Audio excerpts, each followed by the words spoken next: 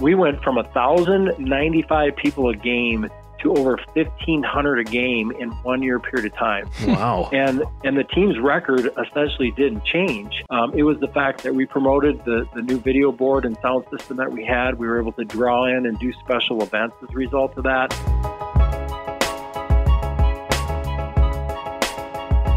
Hello and welcome to the Daktronics Experience Podcast. I'm Justin Oxner here with Matt Anderson. Today we're joined by Paul Plinske, Athletic Director for Colorado State University-Pueblo. He's going to talk about some projects they've done for their football stadium, multi-use arena, and baseball venue.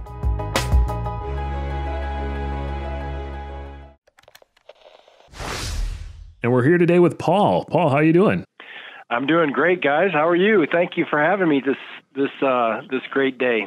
Yeah, I think we're doing pretty good over here. Matt, how you doing? I'm doing good, Justin. Thank you. Okay, Paul, can we start with what Matt would say was your origin story? Yep. And can you tell us about your background and how did you work your way into your current position?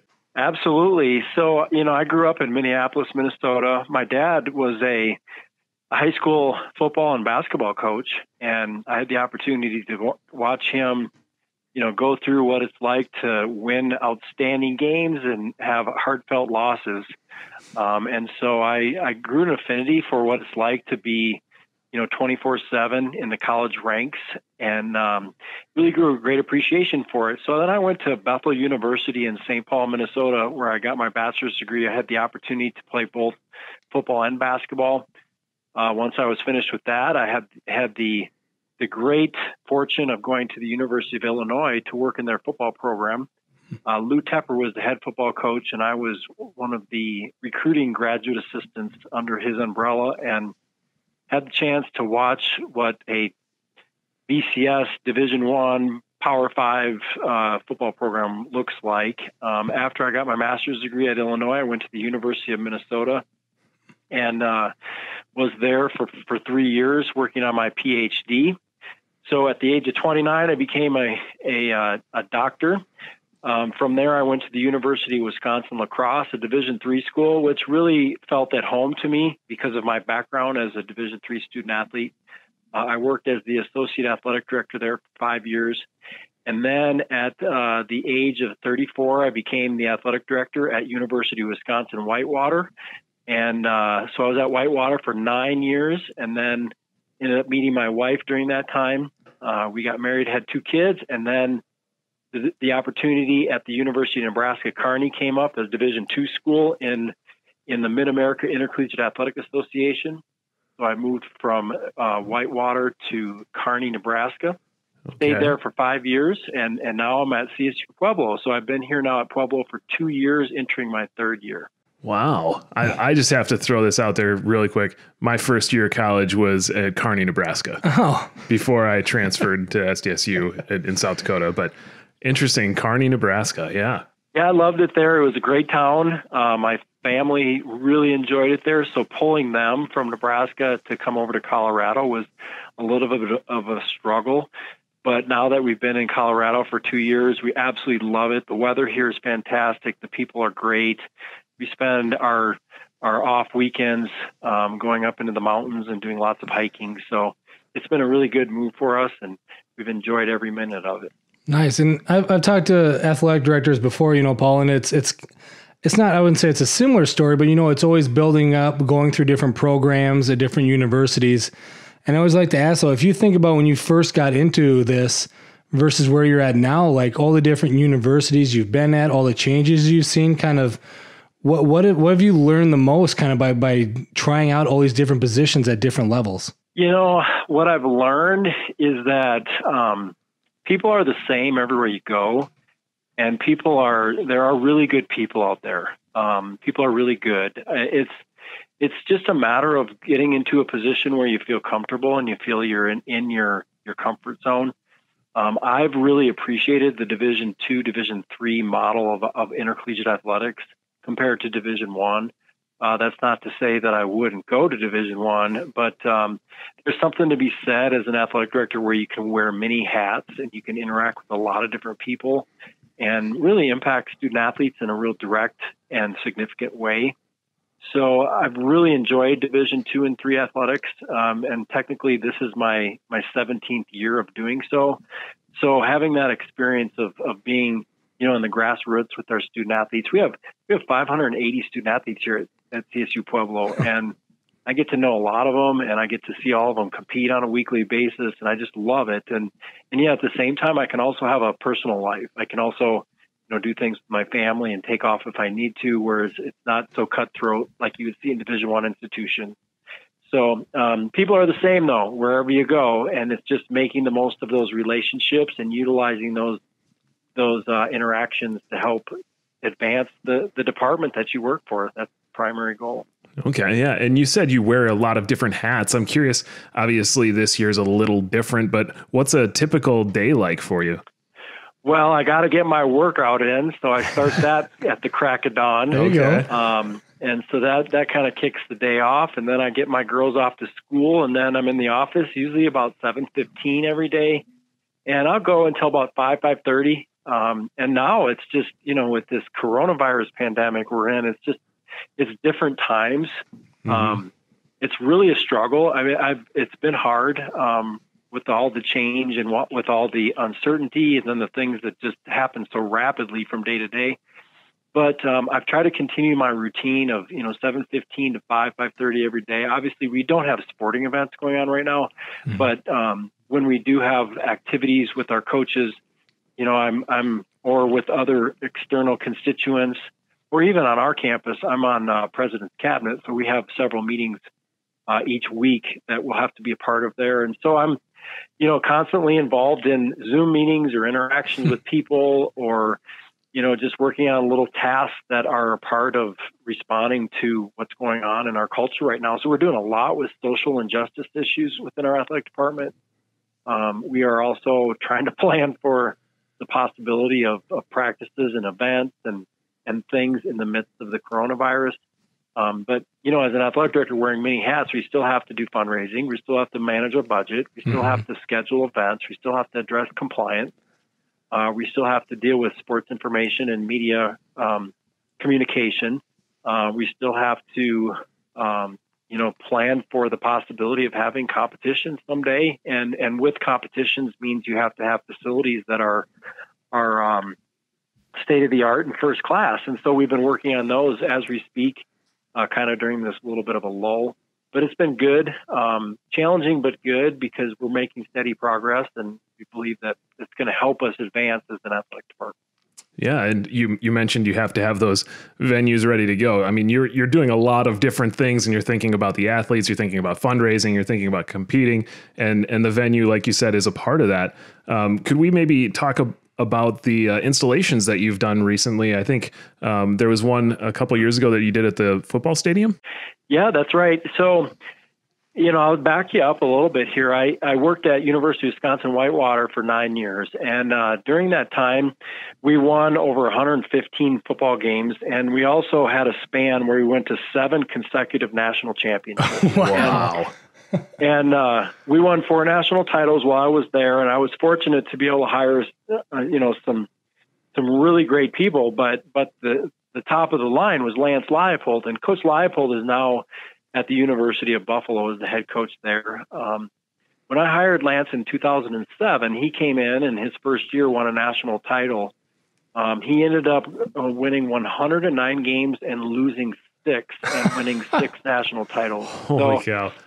His record kind of precedes him. He's actually the fastest coach in college football history to make it to 100 wins in his coaching career. Jeez. So he moved on to the University of Buffalo, but while we were together at Whitewater, he really pressed upon me the need to build facilities so that you're creating a wow factor for student athletes, and especially during the recruitment process. And so at Whitewater, we made a real strong, bold commitment to advancing our facilities and building them up as much as we could. Well, at that time, I became familiar with Joey Halspus from Daktronics. Oh, I know Joey. Yep.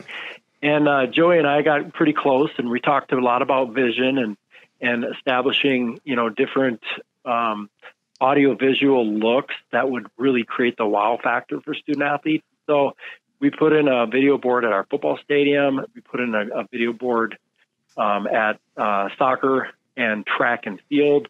And then we installed video boards in our basketball arena. And so we did a lot of stuff kind of collaboratively. It was interesting though, because during that time, my dad and I were talking, because my dad is a graduate of South Dakota State in Brookings, South Dakota. Oh. And he was teammates with Frank Kurtenbach. Okay. And Frank was a longtime Daktronics, executive who had been there, a part of its original state, to obviously now being one of the best, foremost scoreboard companies in America. But my dad made that small world connection to Frank, and then Frank connected obviously to me. And then here we are putting in all these scoreboards, video boards, and new sound systems with Joey Halsfuss. And so long story short, my affinity for Daktronics goes way back. And so now here I am at CSU Pueblo, and we have what's called the Nita and Eddie DeRose Thunder Bowl. It's a 6,500 seat stadium that actually has a capacity of 10,000 people. Well, initially it just had a scoreboard. And so back a couple of years ago, CSU Fort Collins was moving from Hughes Stadium to a brand new on-campus facility. And Chancellor Tony Frank said, "Hey, I'm going to send our video board from Hughes Stadium down to the Thunder Bowl in Pueblo." So we got a used, but quite frankly, a brand new video board with a sound system that is lights out. I mean, it's one of the best in Division II. We do very well with our football attendance, and it's a game changer for us. So we have the Venus 7000. Obviously, it's an LED high definition board, but it's 28 feet tall and 48 feet wide. I know there are competitors in Division II that have bigger ones, but I don't think you could find a better place to watch a football game and have home field advantage than you would at the Thunder Bowl with the new Daktronics video board and sound system that we have. So it's off the charts, and it's a wonderful addition to this venue. First, I'd like to go back. I love the Frank Kurtenbach shout out, because that was, I started Daktronics a little over 13 years ago as an intern. And it was because Frank came to do an intern recruiting trip at Northern State University, where I went to college. And he drew me in because at the time it was a free pizza if you listen to this presentation. So he brought in pizza as a presentation to me as a college student. I obviously went in there because it was free food. And then he talked about Daktronics and everything. And that's kind of how I ended up getting hooked onto the company and coming down as well. But you've hit on this, Paul, and I always like this aspect. And it's never to say that, you're getting a new video board and it's not primarily just for sponsorship revenue, which is a big plus, right? If you don't have one prior, but you've talked about whether it's in Wisconsin or where you're at now, the recruiting side of it, right? So it's that you're starting to use it as a recruiting tool to help get better athletes, then to help get a better record, more attendance, and then more sponsorships, right? So I don't know if it's when you're looking for a new video display, are you weighing in recruiting as much as sponsorship, or how do you manage those two? Well, to me, it's the total package. And,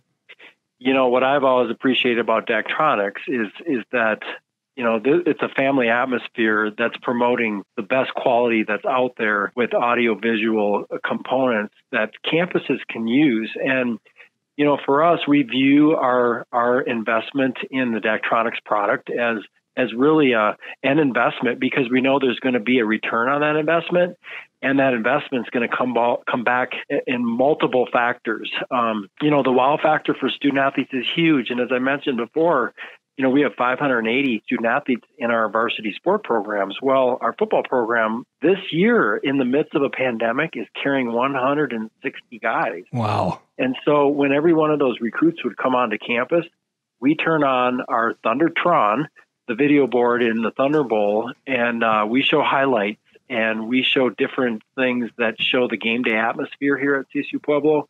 And it's a game changer because you can see the Thundertron from the road. Okay. You can see it as you enter into the team meeting room and into the coaches' offices. And then obviously when you get on the field and have the effect of the sound system, it's a dramatic game changer for us. And so that's one variable that really makes a difference for our football program and our campus, and our campus as a whole. But then to take it a step further, we are regularly in the top 15 in Division II attendance. Last year we had 7 games. We averaged over 6,095 people per game. And we attribute a large part of that to the messaging, the production that we do on our video board. We have a full crew of people that are shooting video live and replays. We have the sound effects that are going on, and it's an outstanding place to be. And then as a result of our attendance, which is a result of the product of the student athletes we're bringing in, we're able to attract more corporate sponsors. So everyone's asking me right now in the middle of this pandemic, how are you guys doing? And I'm like, look, our corporate sponsorships are up 33% because we've built relationships with people.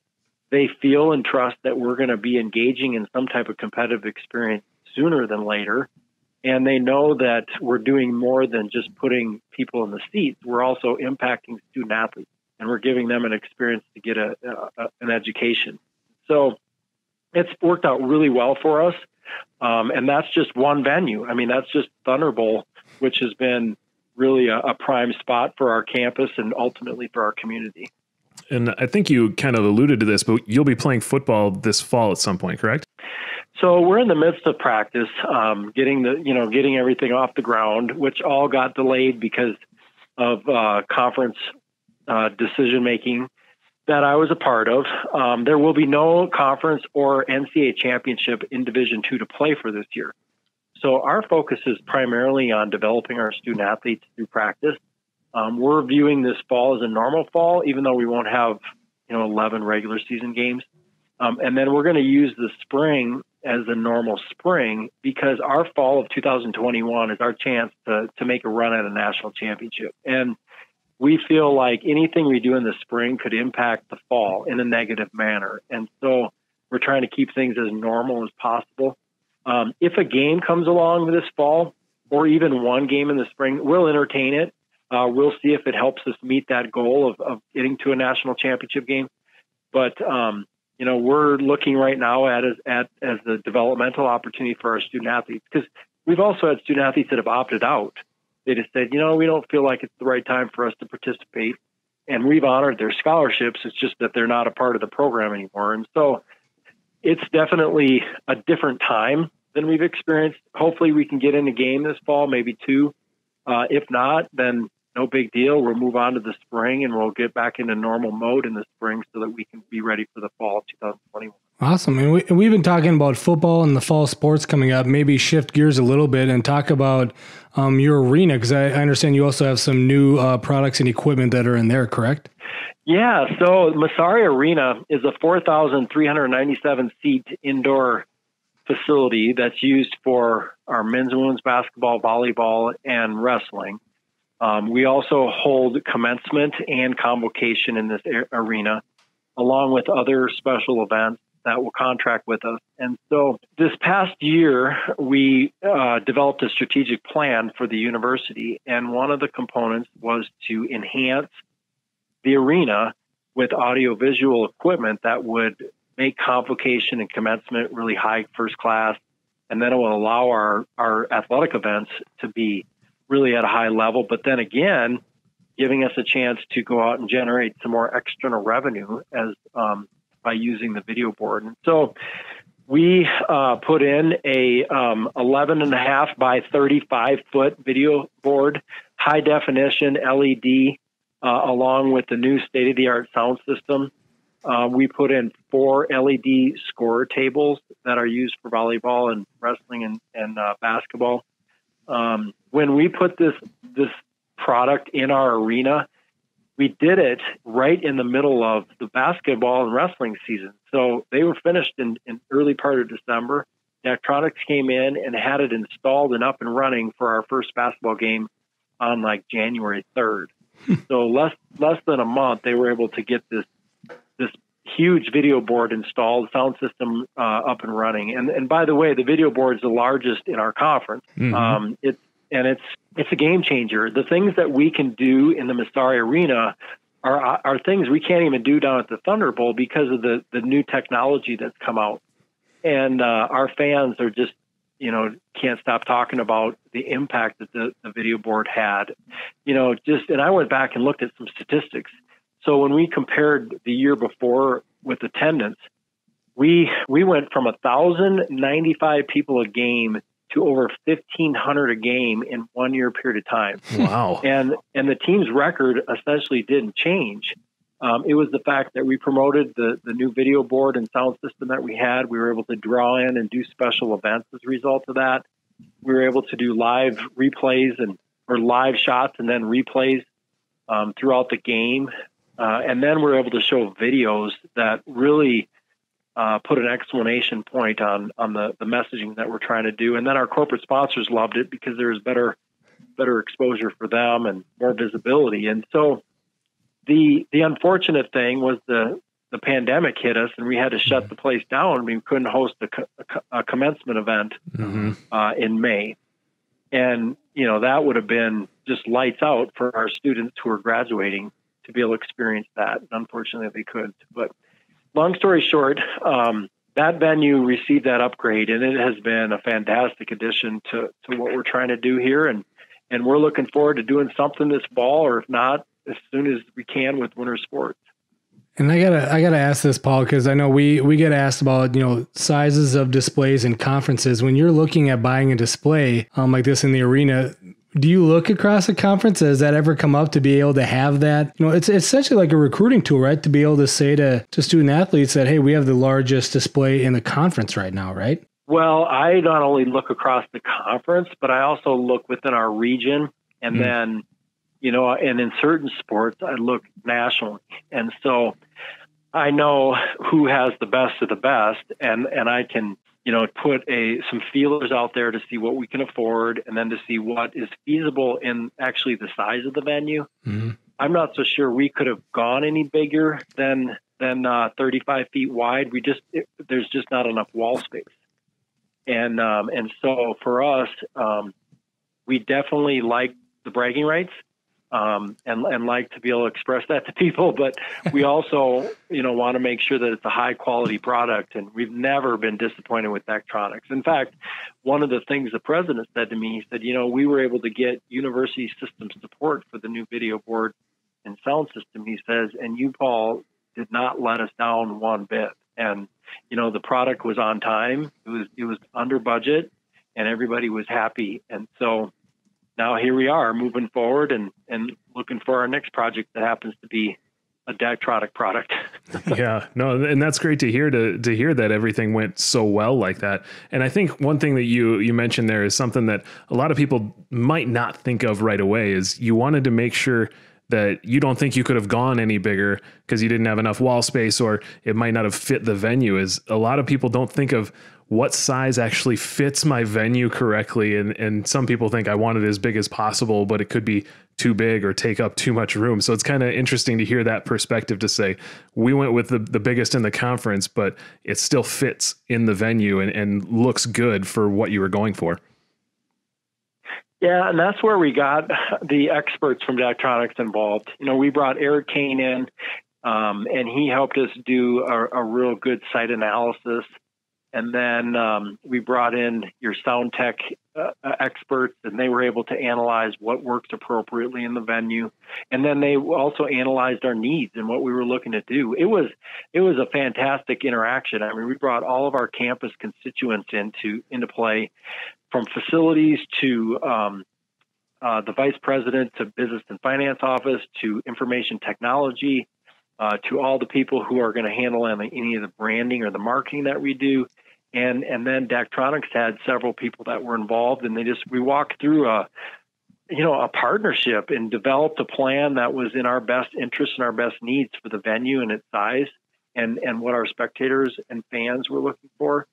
And so when you take the Thunderbolt Massari Arena, we've been now able to argue with our campus, which we've won the argument, is that we believe in the sole source perspective of going to Daktronics as our sole source provider for video boards, simply because we know the product is ultimately reliable. We know we're going to get impeccable service, and we know that we're going to have consistency from one venue to the next so that our event managers aren't going crazy trying to figure out which system that they're using. And so it's been just ultimately a win-win-win all across the board for us to have Daktronics in these two venues.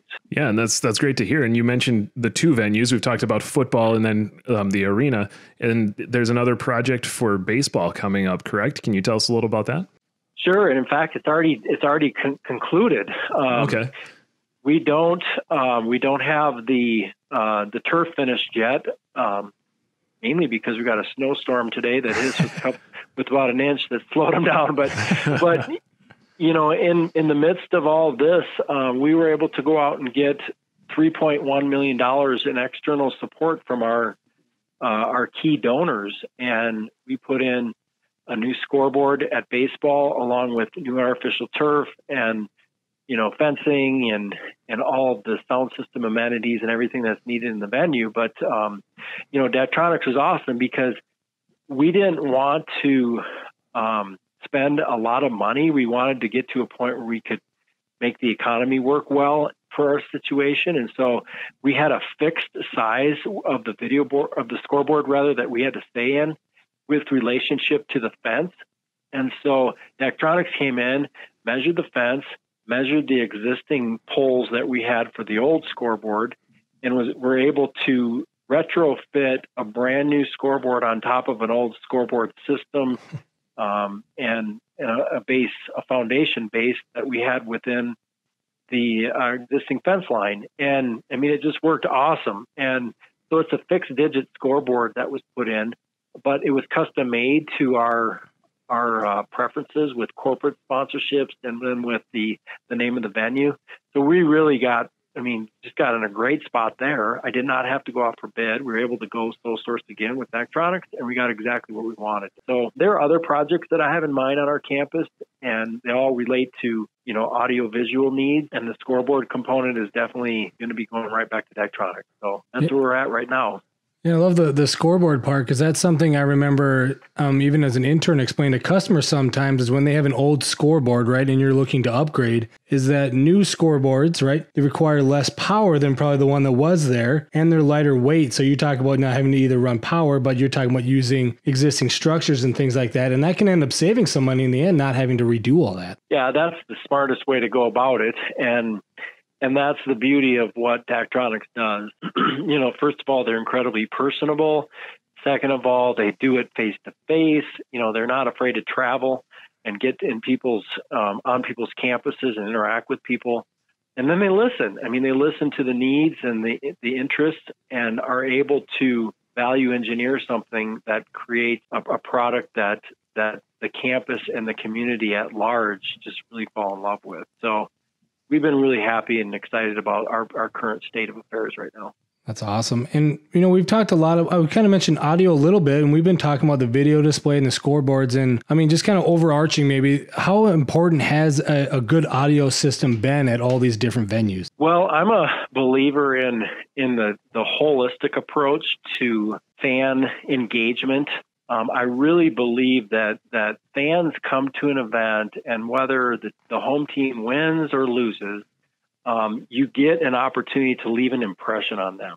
Mm-hmm. And so for me, the impression is both the visual and the audio. There are the other things that come along with the experience, the touch, the taste, all those kind of things that you get at a sporting venue. But the visual and the audio combined have to work in harmony. And when Daktronics decided years ago to incorporate the audio component to their work, I think it was a big boost to our enterprise and to sport management, if you will, because now fans could really feel comfortable. They would have, sound that was clear, that was not muffled, that had a good balance between bass and treble. It gave you an opportunity to hear the sound all over the stadium or all over the venue, not just in one location. And then it could be multifaceted. It could be used for concerts. It could be used for commencements. It could be used for sporting events. And because there are different settings that need to be applied for each of those different types of events. And so in athletics, we want our fans to leave with an impression, and Daktronics has really hit the ball out of the park with this one when they added in the audio. It makes the visual that much better, and we've been really happy with it, and it's worked out really well. So we have that so we can give a testament to that being the case at our football stadium as well as our basketball, volleyball, and wrestling arena. Yeah, and you talked about the football and the arena and now baseball too. You've got Daktronics products at multiple locations. Just curious, from a service standpoint, I mean, you mentioned from a consistency and even control systems and working the system, but from a services standpoint, is that something that crossed your mind when going with Daktronics to know that there was the same service team for all those venues, or what's your experience been with our service team? Well, it's really convenient, and it really alleviates a lot of stress when we have an issue with a scoreboard or a sound system, when we can make one phone call and literally less than 24 hours we can have somebody on our campus. And there's certain situations that may come up where we've got to troubleshoot on the day of a game, but that's very, very unlikely. But for us, we always will practice on turning on the video board, the sound system, and testing it, about a week before we run our first event, just to make sure. Video boards, sound systems, it doesn't matter how good the system is. There's just still going to be kinks that have to be worked out, and we will get to a spot at every year where we'll be calling the Daktronics service line, and we get unbelievable support. And it could be right then and there on the spot, or it could be them driving down the day of or the next day. And that's been one of the beauties of it that has been really put my mind at ease as an athletic director. Because the last thing I want to have happen is we show up for a sporting event, the scoreboard or the sound system doesn't work, or it isn't compatible with each other. And then you have people complaining, or you just, the student athletes ultimately are the ones that are impacted, and it's just not good for them. So I'll say finger pointing is something I've heard a lot in the past. If someone maybe goes with a couple different providers as to, my stuff's working fine, it's theirs, right? Instead of trying to fix the issue. Yeah, absolutely. And that's where we have one sole source, and we can communicate with them and get our issues resolved like instantaneous. And that's definitely the highlight of this whole thing, is that we have one call to make and it gets completed, right away. Awesome. And thinking about kind of a way to wrap up this discussion today, Paul, as we've all really missed college sports here with everything going on. So as you and your university look to return, whenever that may be, what sticks out in your mind as something that you're really excited for? Well, there's nothing like game day. And I know you guys experienced it in Brookings, South Dakota, when ESPN College Game Day came to your place. Yep. And the roof was blown off, and I mean, people just had an incredible experience. But, at smaller levels, we have college game day just like everybody else does. And when you have the fans bringing that energy, and they're free to mingle with each other, and they're free to tailgate, and they're free to socialize, and then move their way into the stadium, and then the football players run out on the field, and you have the marching band and the cheer and the dance. I mean, there's nothing like that type of environment that you can experience, and particularly in football. But I mean, I quite frankly experienced it in all of our sports, and just to see the excitement and the energy in the student athletes is really what I miss most right now, that we don't see. I mean, I've watched these games on TV the last couple of weeks, and there's nobody in the stands, or if they do, they're very limited crowds, and it's not the same. Mm-hmm. And so I've missed that a lot, and I'm hoping for our society that can come soon, whether it's next couple of weeks, couple of months, or in 2021, no later.